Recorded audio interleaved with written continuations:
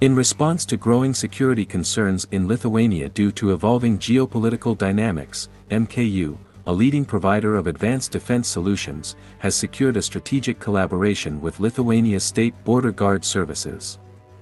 The collaboration aims to bolster Lithuania's border defenses amid escalating threats and potential provocations. As Lithuania adapts to an evolving security landscape, preparations are underway to address various contingencies, including hostile migrant infiltrations, cross-border incidents, and recent airspace incursions. In accordance with these preparations, some border crossings are being considered for temporary closure to enhance security measures.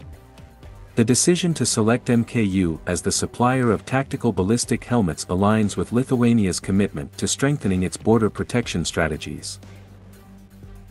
Lithuania, flanked by Poland and Latvia, views border security as crucial, given its position as an external frontier of both the European Union and NATO.